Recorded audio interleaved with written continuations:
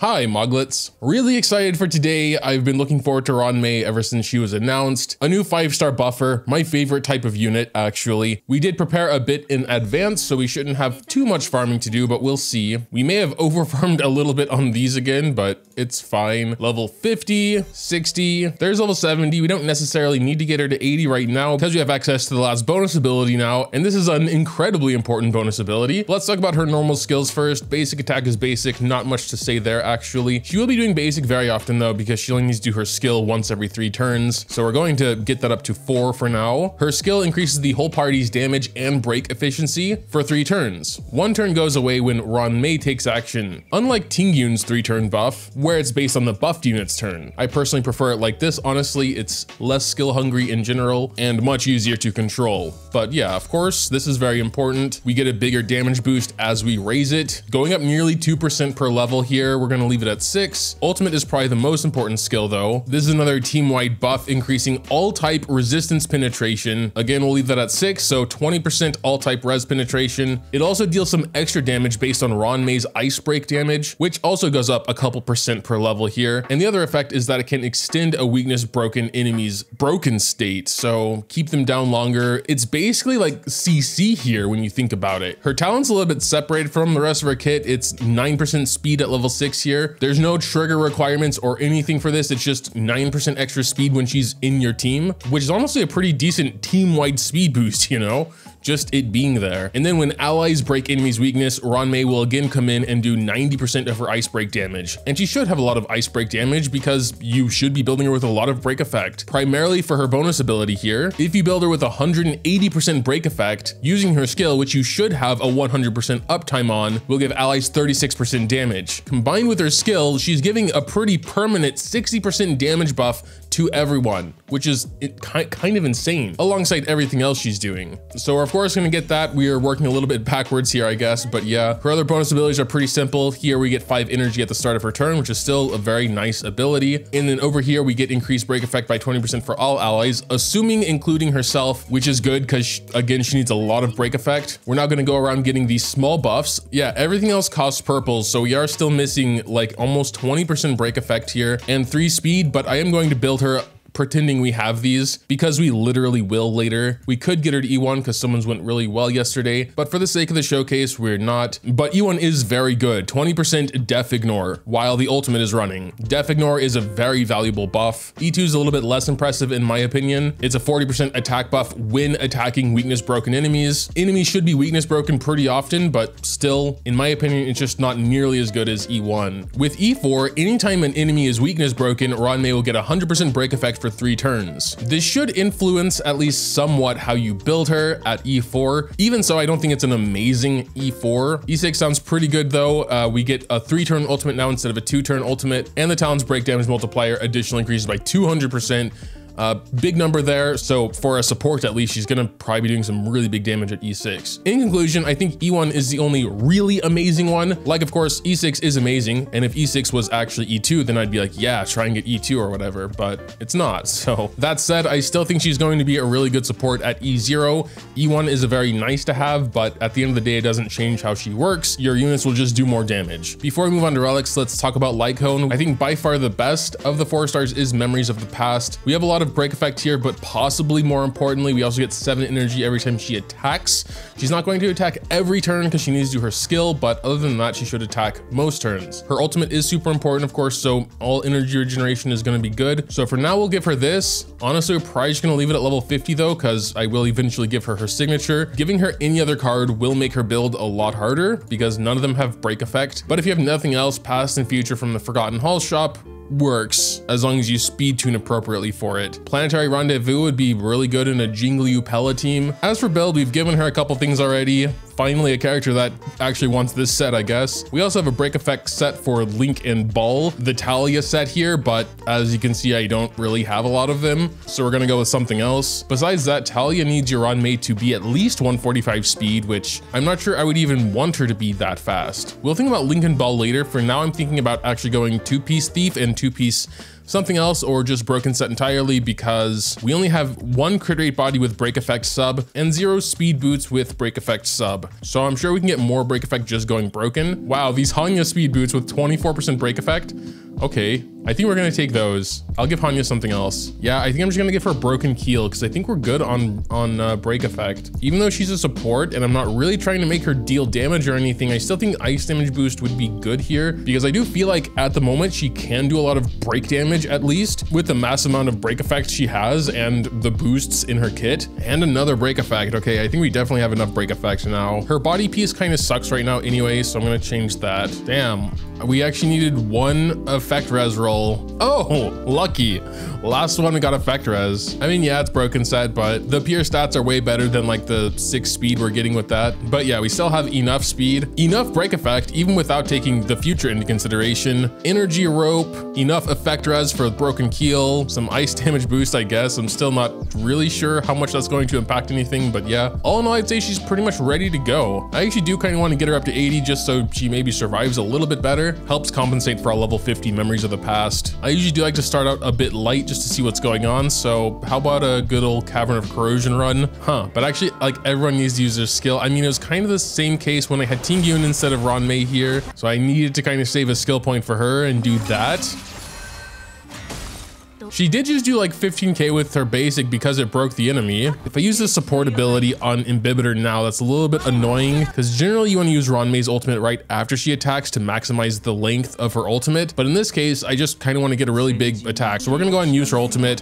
We'll get some resistance penetration. That was like the worst time to use it because she's coming up now and there is a whole turn gone already, just so you know. But I just want to see if we can get some oh my god, okay, 216k there. Would be nice to actually break the monkey to kind of see how that works as well, but it looks like he's might just die first. Also, we didn't really have good elements to weakness break in the first place. Silverwolf and also the 4-star shoe something would probably be really good to pair with her as well. I mean, just with Silverwolf, you can basically take whoever you want to take and she'll apply an appropriate weakness to them. Even though I really like Bronya and we'll probably just go back to using her anyway, I want to at least give Silverwolf a try in this team. I mean, I guess just to get an idea about the weakness break efficiency from Ruan Mei's skill, a fully charged basic would take half of his bar away with Ruan Mei's skill going. I might try and see what it is without. In fact, her skill is not going anymore, so we can see.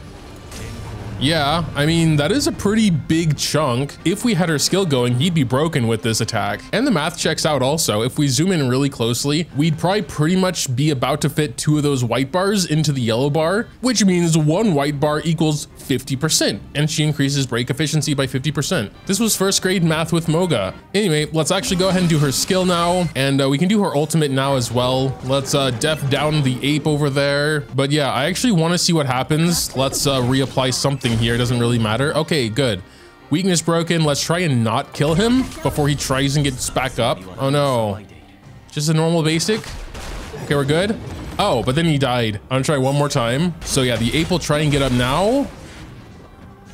Recovered from entanglement and he just gets broken again.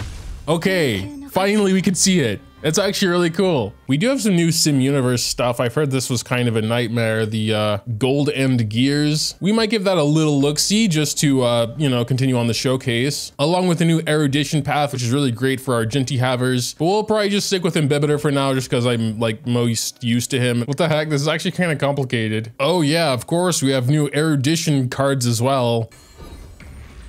Wait, why the hell happened? That's kind of startled me.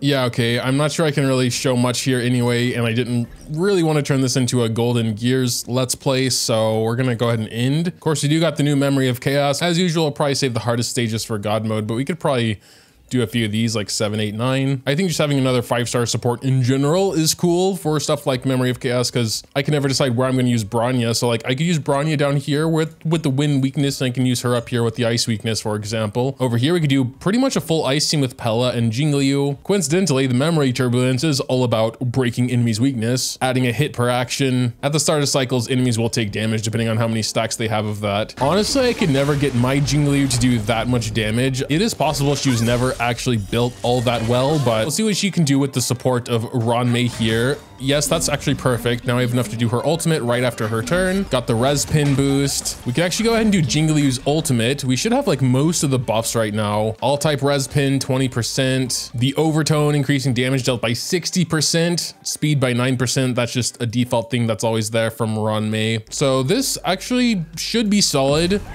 I believe the enemies are death broken from Pella as well, if that worked. But yeah, I don't know. Maybe I kind of messed her up at one point because that wasn't really a super impressive attack there. But also, dude's still weakness broken. Okay, that was a much better attack though. Might want to try and weakness break this dude over here before he gets his attack off. That actually should be easy with this attack here. Nice.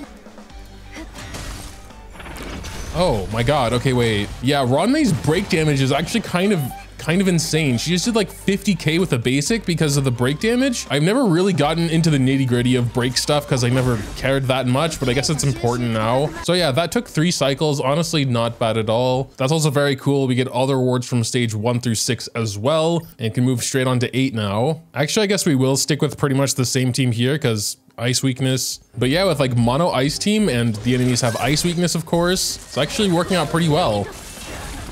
Ooh, that was a big 177 attack. We actually should get it here though. There we go. We can go ahead and do Jingliu's ultimate as well here. 125, actually very solid still. Oh yeah, and her ultimate is still going. So let's try and get these flowers on these dudes. 52k break damage. That is kind of decent for a support. She does have pretty low crit rate, so that might be like one thing. That one was a 2 cycle, actually quite insane. And then a 3 cycle. I do think the second half is generally at least a little harder. We had Svarog there. For stage 9, I think the teams are actually fine. We could probably swap out Silverwolf here because we already got imaginary weakness. And sure, Hanya. I really like Hanya. I wish she was a higher Eidolon, but I think she pairs nicely with Imbibitor.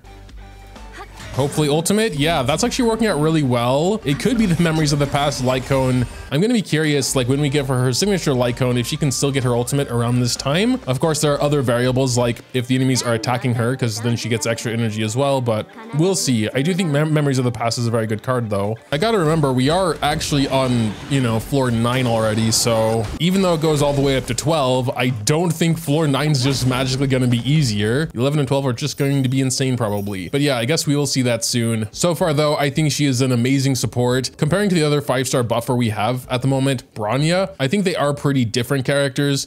Ruan Mei focuses a lot on weakness break and increasing damage. Bronya is pretty special though because of her skill boosting a character to the front. And sure, while the damage boost for Bronya is single target and Ruan Mei's is AoE, you generally only have one unit doing the real damage there anyway, so I don't think that matters too much. Bronya also dispels a debuff, which can really come in handy sometimes. Bronya definitely feels more like a typical 5-star buffer. She buffs damage, attack, crit damage. I think when we start looking at Eidolons, which honestly isn't even fair because Bronya is a standard banner unit, and most people will eventually get some Eidolons for her. Whereas if you want Eidolons for Ruan Mei, you kind of have to go for it now or one day when she comes back. But yeah, when we start looking at Eidolons, I would say Ruan Mei kind of edges out in terms of like actually buffing your team, mainly at E1 and E2, because again, she has some pretty unique buffs like ignoring target def and the resistance penetration on ultimate here. Also, I think Ruan Mei herself is capable of a lot more damage than Bronya just because of the nature of how she's being built with tons and tons of break effect. I think Bronya is really nice and will always be nice for like cycle reasons. Of course, Bronya is a lot more skill hungry than Ruan Mei. Ruan Mei needs 1 skill point every 3 turns, whereas with Bronya, I would do her skill every turn for the, you know, big damage boost and bringing someone back to the front. I do feel like building a team around Bronya is a little bit more complicated in terms of like speed tuning because of her skill, because of the fact her own action will be advanced forward if she uses a basic. I have her in 4-piece hacker space, so all allies get a 12% speed buff for a turn, so it can honestly get pretty messy. I don't think Ruan Mei replaces Bronya or power creeps her really. She can overall give a bigger straight damage boost from her bonus ability and skill combined. The all-type res pin is a very good buff as well, but she doesn't increase attack or crit damage, which of course are also important for dealing damage. If I had to say one thing or another, everything being being equal, I would say Ruan Mei is better overall just because she does have some unique buffs. But that's of course not to say go binge Bronya if you got Ruan Mei, or don't pick her after you do 300 standards, because Bronya is still an amazing character, especially for Memory of Chaos when you need 2 teams anyway. Bronya is one of those characters I'm sure I will never regret raising or picking from my 300 standards. Let me know what you think though in the comments down below about her. Dropping a like or subscribing to the channel if you enjoy is always greatly appreciated as well. Thanks as always for watching, and until next time.